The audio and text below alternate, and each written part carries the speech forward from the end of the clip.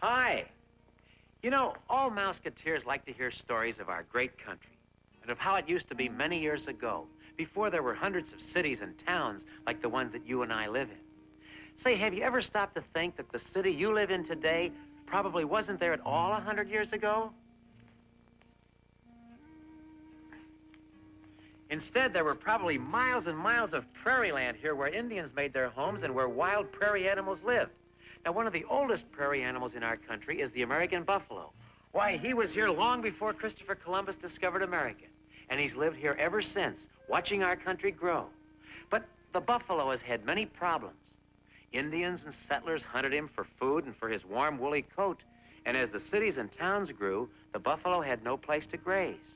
Suddenly, people realized that if we were to have any buffaloes left, we'd need to take special care of them, just as you care for your pets.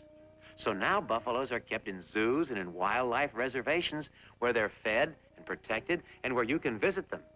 You'll be able to read all about the buffalo in the Mickey Mouse Club magazine. And best of all, the buffalo tells you the story himself. He tells of all the happy and the sad things that have happened to him through these many years. Oh, and you'll like the pictures, too. So watch for the story a buffalo will tell you in your Mickey Mouse Club magazine. And now let's join the mouseketeers.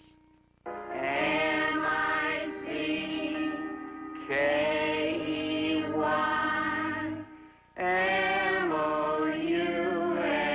M-O-U-S-E Mickey Mouse.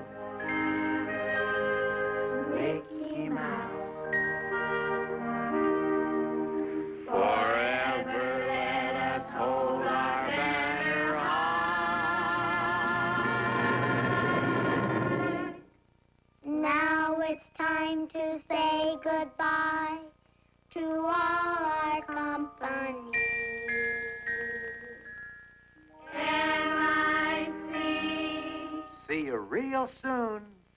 K-E-Y. Why? Because we like you. M-O-U.